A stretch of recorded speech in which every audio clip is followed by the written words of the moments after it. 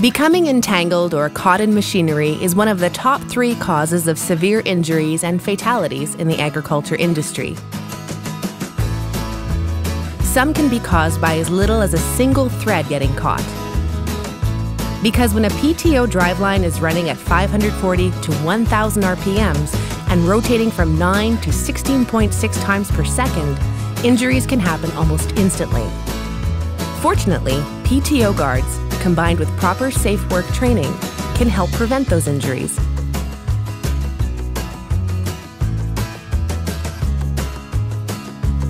There are 3 types of guards that can help prevent entanglement injuries.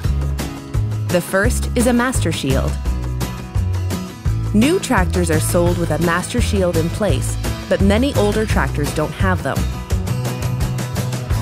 A master shield is found on the rear of a tractor and protects the point where the PTO stub connects with the implement driveline.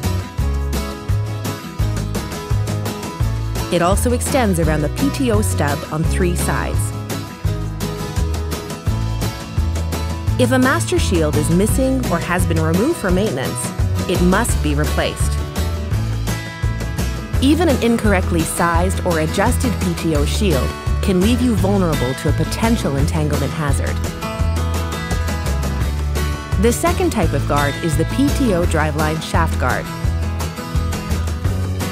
These plastic or metal tubes completely enclose the driveline shaft and are designed to stop rotating when they come in contact with a person or object.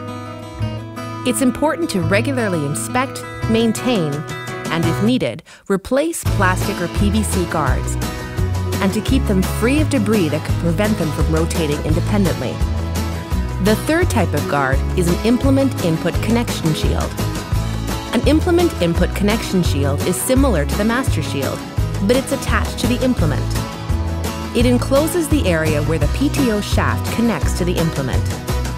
Like other guarding devices, an implement input connection shield must be inspected, maintained, and properly replaced to help prevent injuries.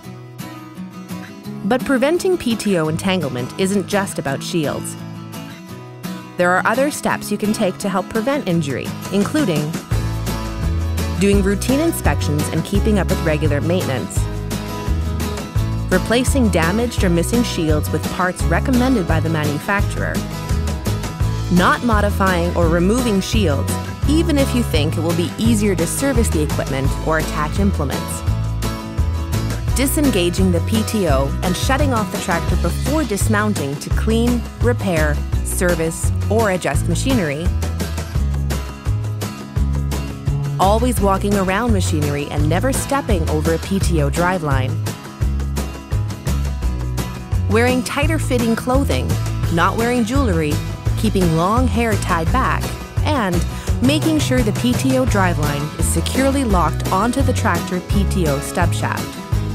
Always use the driveline recommended for your machinery and refer to the manufacturer's safe operating procedures. Most importantly, make sure anyone operating the machinery is aware of and trained in the proper, safe way to operate the machinery, including the use of PTO guards. For more information on farm safety, visit safemanitoba.com/farms.